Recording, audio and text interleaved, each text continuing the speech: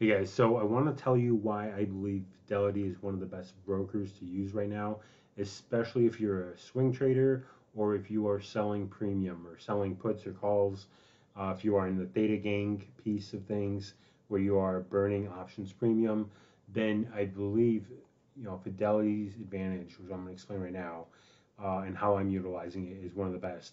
So you guys are aware that there is a high level of interest rates at the moment, and if you have cash in CDs, treasury bills, or high yield savings accounts or money market accounts, you get a pretty nice return. So it ranges between as low as 4%, as some brokers are offering up to 5, and CDs and treasury bills are up to 5.6%, which is historically some of the best rates we've ever had. So what Fidelity does is, if you go and deposit money in here, my balance in this account here, the account totals 270,000. If I go and deposit 270, the great thing is, if you go deposit this in Schwab or Tasty Trade or whatever, E-Trade, they don't do anything with the money. You have to go and buy into an ETF or a mutual fund or something for you to start earning either dividends or interest payments or whatever it might be. If you, take, BIL, which is a treasury bill ETF, or like even like if you get tilt TLT, right? Those are ETFs that you can use to get interest on your money in the form of dividends. Well, you don't get that right away unless you take action. The nice thing about Fidelity is if you have any cash, all of your cash goes, and you just have to opt into it, I believe.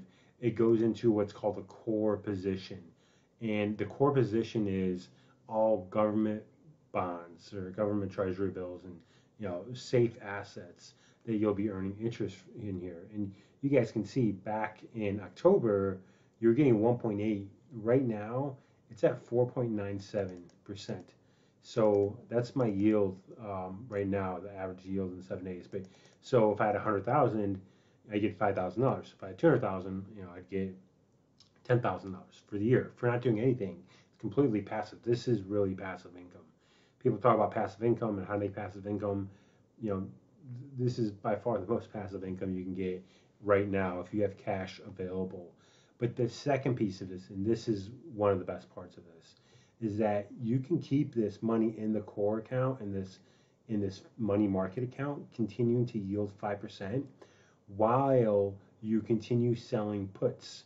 So I've sold these Microsoft $310 put on it, and I'm going to get, this is in December, I'm going to earn around $3,000 as long as it doesn't go below 310 and I get assigned. So my total cost basis was 3,300. But anyhow, so if I take that 3,000 and 3,000 I'm earning, what I would have needed to do in an account like Robinhood is I would have had to take my money out of here, this yield that I'm getting for 5%, 213,000, and I need to use it as collateral on this put for Microsoft. So I would need to put away about $60,000. I would have to take out of here where it would stop earning, and then it would be assigned, and it would put it here. But what Fidelity does is it does not use that core position's margin, or it doesn't take value out of that position, or even use as margin. I mean, there's collateral there, but it's not going to charge you margin interest, and it's not going to take it out of the core account only, and it doesn't do this only if you get assigned the shares. Then it will take it away, and it will use it towards buying the position, the Microsoft shares. That I'll have to buy 200 of those because I've sold 2 puts. So now I'm essentially double dipping here is at the end of the day. So I'm getting the puts sold. I'm going to earn $3,000. Let's say in the perfect world, it doesn't go below 310, by December 15th. Then I'm going to earn the 3,000. I've saved the 60,000 and not having to use it as collateral. And that 60,000 has continued to earn interest for me. So at the end of the day, let's just say I did this twice a year and I got $6,000 from selling these types of puts and I never got assigned, and I had to use 60,000 for the collateral technically, but I'm going to earn interest on it. So 5% on 60,000 I've earned, an extra 3,000, right? Because I didn't need to use the 60,000 as collateral and put it towards and assign it to these puts. It only gets assigned if it becomes, if it becomes exercised against you. So instead of earning 6,000, because I'm using Fidelity and how they have this set up, I'm getting 9,000. I'm getting 50% more profit on selling these puts, which is remarkable. So you're going to get more than 5% at the end of the day. If you continue selling puts, you can juice this up to a substantial amount. If I had sold, let's say, instead of 6,000, because I have 4 times that money, almost 240,000, right? I would have had 12,000 in interest here, right? I would continue earning 12,000 here, but over here I would earn 6 times 4, 24,000, right? So I'm looking at over 35,000 at that point. So your technical return on your money, 36 divided by, let's say, 240,000, is going to be substantially more than you would have got just by leaving it in the money market or by using a trade platform like Robinhood or something else, which takes away from core positions like this and it assigns it automatically and puts it as collateral against these puts. So I would, if I continue doing this and I do not get assigned these shares in the perfect world, my return on capital would be 15%, which would be substantially higher than the S&P.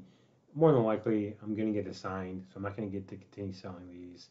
Like there's going to be ups and downs, but if I can get 8 to 12%, right, like doing this type of thing, because I know I'm guaranteed to get 5% as long as I don't get assigned.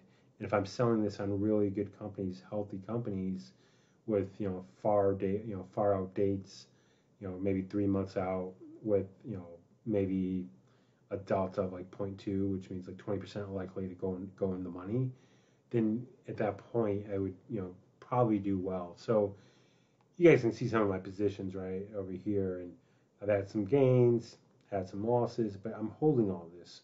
I'm holding these puts here. I've sold this put for Southwest.